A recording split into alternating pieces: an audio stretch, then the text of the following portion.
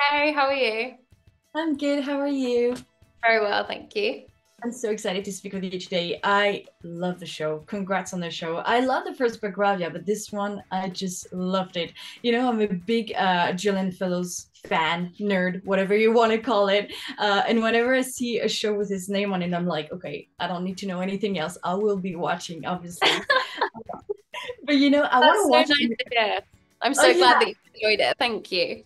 yeah, I really did. And I want to watch them a certain way. I got a little routine. Like I want to watch them. I want to drink tea. I want to have like scones or something like that.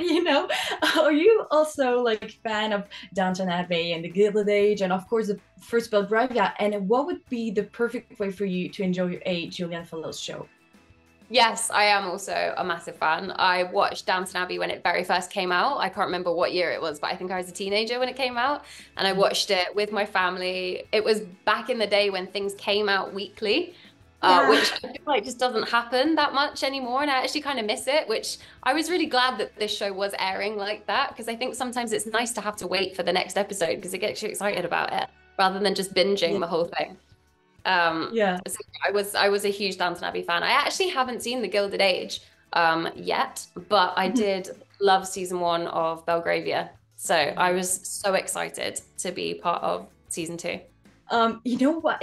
So because you're a Downton Abbey fan, I felt like the whole show watching Belgravia season two, I was like, you know what? Clara would be such a good friend with Lady Sybil,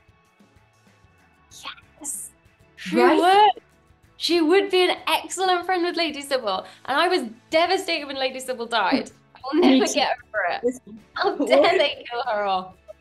worst death in the entire TV history. It was terrible. She was my favorite, but I feel like he too have like such free spirits, and like you're obviously part of and very rich families and all, but like needing to go out, needing to see the world and all.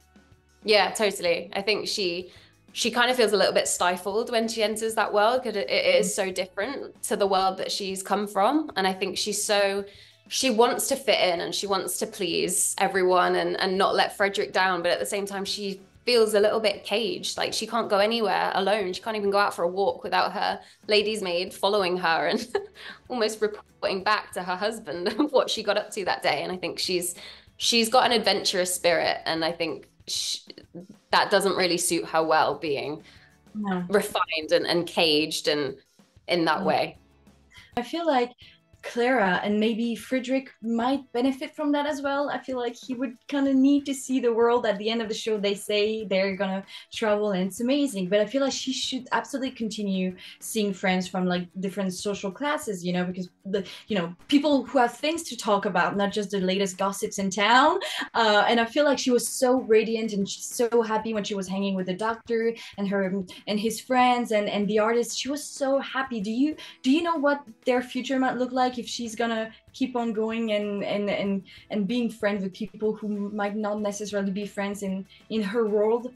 Yeah, I hope that he just loosens up a little bit, which I think by the end of the season he has like he changes quite a lot. Like it's that scene where we see him in the kit down in the kitchen and he's wearing like a jumper or something, and he looks so different to the Frederick that we've known for the whole Yeah. series.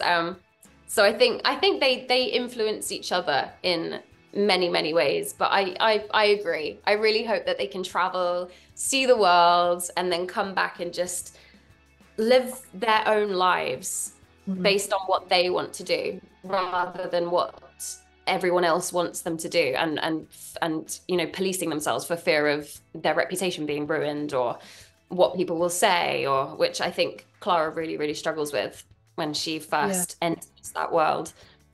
I love how, especially in the pure drama, I'm a massive pure drama fan, and if anything pure drama, I will watch. So I love the sets, I love the costumes, and I love the green dress that you wore in episode 4, 5. It was gorgeous, like not green, like turquoise, bluish kind of Yeah, during the I boat know what you scene. mean. It was beautiful. And I love how you can literally see the shift in her confidence at this moment, like, and how she carries herself, and rightly so. I mean, you looked amazing in that dress, but I'm curious to know if you also feel that shift, thanks to the dress, not just because of the script, but because at some point they wanted to get you a pink, more girly, I don't really like this word, but like maybe more little girl style of dress. And Clara chose the green one. And there's such a shift in the energy at this moment. Did you feel that as well?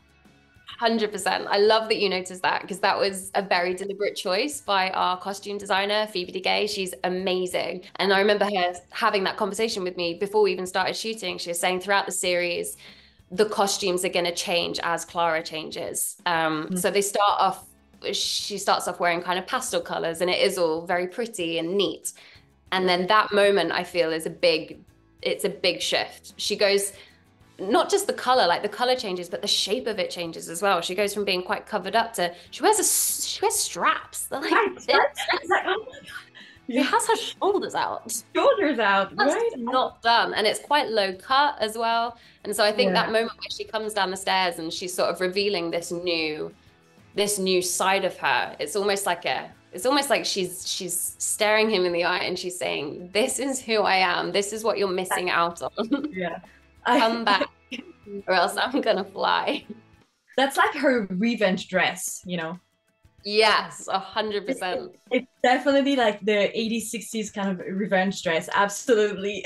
The same scene when you get down and you're wearing the dress and there's this old man who makes a very patronizing note to his wife because she's not wearing the same kind of dress, and she feels like humiliated. And it's just like 2 seconds, but I love how Clara looks at her directly, and there's such a strong empathy in the way she looks at her, and then she's like, she can't say anything, but she's like, I got you, girl. Like, yeah, he should not have said that. What an asshole. But yeah, I love how these little indications really inform us. If we watch this show and we watch how you look at her and how, you know, when someone's gonna have a trembling chin because they're about to cry, I'm assuming it's not necessarily written black on white on the script, but I love how it just like informs you, and you just have to pay attention to these little details. That's, for me, that's what makes a character strong and remarkable. And I was wondering how that informs you and helps you bring your Clara out of yourself as well, you know? Yeah, I think, yeah, exactly. And like you said, it was I think it's 1870 maybe, or 71 when it's set. Yeah, exactly. But so you couldn't say really a lot of the things that we would just say nowadays, especially as women. Because they were very much, I mean, they were put in corsets to, you know, control them and cage them. They definitely weren't as free then as we are now. Not that we're completely free now, but there's a lot more freedom now than they had back then. And so I think you're right. A lot of what is said without words. Which I think makes for great drama. I think a lot of the time what I love to watch is the silent stuff. It's what's not said. It's what you see in people's looks to each other. And as an actor as well, I think that's what really excites me. If you get a scene that has a lot of subtext and there's a lot underneath what's being said, it's almost like cracking a code, going through a scene like that and working out, okay, they said that, but what exactly did they mean? I love that. That really excites me as an actor. And I think there was a lot of that in this show, which is why I just think Helen Edmondson is such an amazing writer. Because for us actors, there was so much for us to get our teeth into. And really get excited about. Yeah, and especially what you just said, especially Frederick, who is always in such restraint and never like really shows his true feelings. He's always like on the verge of tears whenever he fights with Clara. He's always like, he's got tears in his eyes, he's got a trembling chin, and I'm like, you really have to pay attention to these characters and what they do with their faces, because he's not going to say anything, but you just have to pay attention to the eyes and the trembling chin, because he's really affected by these constant fights. Totally. I think I know the bit that you're talking about. Ben is so good in that scene. That was such a fun scene to film. Really challenging, but so much fun. Um, he was amazing to act with. He's such a great scene partner. We got on so well from day one. I was Yeah. like, yeah, this is going to be a really fun job. He's so unlike Frederick in real life. Yeah. Honestly, he's so silly and funny. And we just had so much fun on the job, which I think was kind of essential because there's scenes like that are really intense where we're yelling at each other and fighting. We fight for so much of the show. I think it would have been kind of exhausting if we hadn't have been able to just have a silly time in between. But yeah, I think you're right. And I think those moments, those tiny moments are so telling of what's really going on under the surface, because especially for Frederick, I mean, Clara's quite an open person, which is unusual, I guess, for that society where everything is, like you say, very restrained and people can't say what they really mean. And especially Frederick, he's very much in his box of the character, the role that he should play in this society. And so, yeah, I think those tiny moments show what's really going on for him, which is a lot. He's got a lot going on.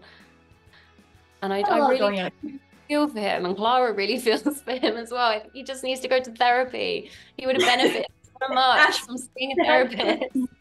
Do need therapy. Oh my god, I was telling myself that. I was like, their marriage would be so happy if you could just like talk to someone, like to a professional. He really needs that. But that scene that was worked for, especially like the breakup scene when she cries and says like, you've broken my heart.